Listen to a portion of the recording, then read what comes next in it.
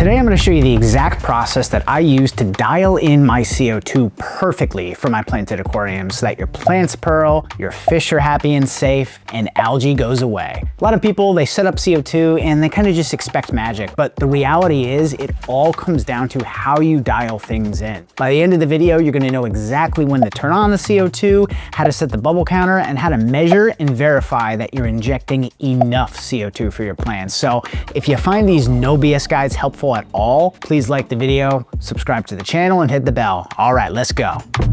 The most important idea surrounding CO2 tuning is that we're not chasing bubbles per second. The goal is predictable, stable CO2, and the most accurate method for evaluating if you're injecting correctly is the pH drop method. You measure your degassed pH and you aim for about a 1.0 to 1.2 pH drop by the time the lights turn on.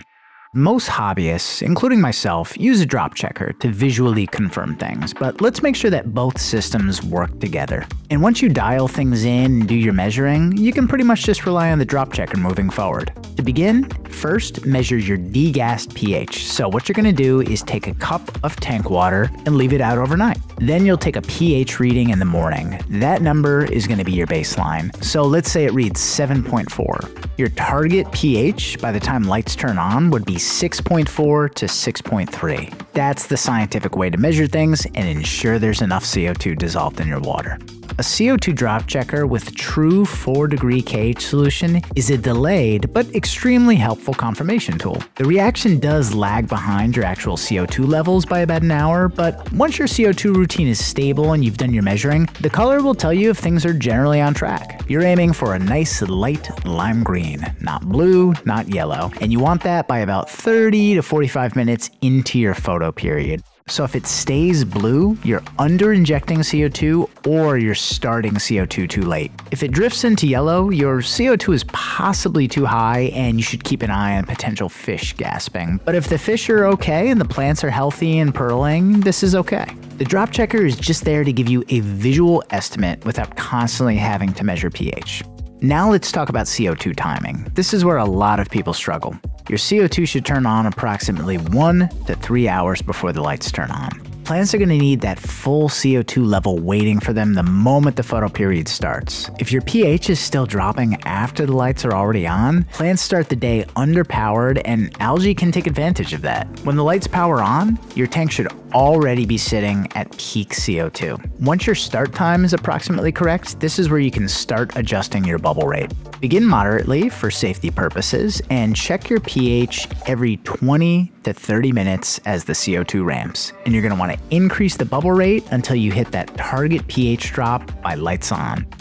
And with everything scientifically tuned in with this method, your drop checker should reliably shift to that light lime green early in the photo period, and then it should stay there. Once you dial this in, no need to touch anything else. Stability is so important. Sure, the first few days of your tank's life, you're going to want to dial things in, make some adjustments, but constantly touching everything is going to really stress your plants out and cause CO2 instability, which can lead to algae and all sorts of issues. So dial things in, set it, forget it.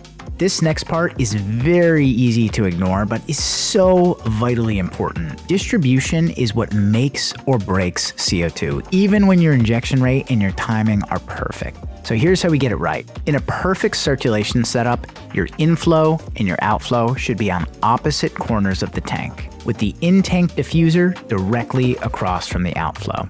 If you're using an inline diffuser, even better. You want circulation along the entire tank, down the front glass, the back glass, and along the substrate. It's really important to keep your diffuser or inline atomizer clean. And make sure your plants or your hardscape or equipment aren't creating dead zones. Good flow and good circulation are what gets CO2 to the plants and thus improves pearling and prevents that good one day, bad the next issue that people run into with inconsistency.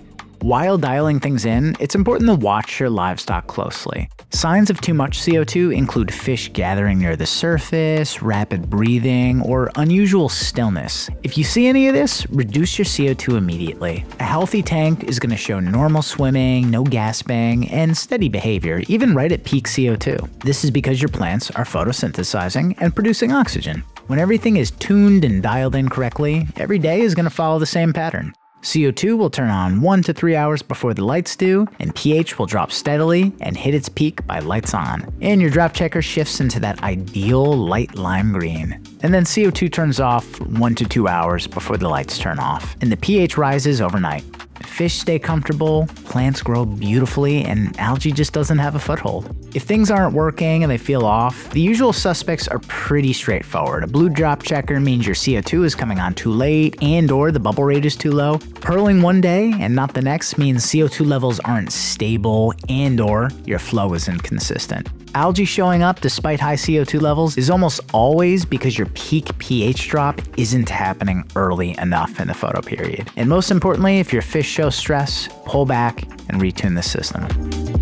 Once your CO2 is dialed in, everything just operates so much better, including your lighting and your FERT. So if you found this No BS guide helpful, please like the video, subscribe to the channel, and hit the bell so you don't miss future No BS guides. And also let me know down below in the comments, what are your questions regarding CO2? And if you need one-on-one attention for your aquarium, you can schedule a consultation with me. That's linked in my link tree on my socials. Thanks so much for watching. I'll catch you guys and gals next time.